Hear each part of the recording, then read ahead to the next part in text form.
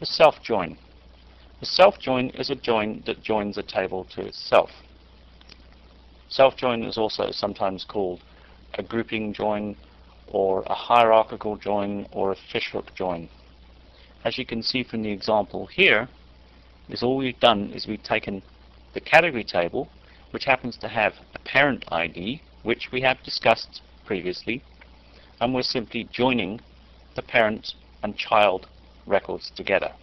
So it's joining child categories to parent categories in the same table, the category table. Here we have the same query in the ANSI format. All I'm going to do is I'm simply going to run these queries in SQL+, just to demonstrate how they work. Here we have the category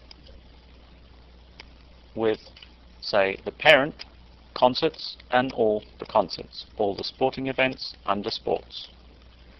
Now let's simply run the same query using the ANSI format and paste it. We get the same result. So a self-join is simply a select statement which joins a table to itself.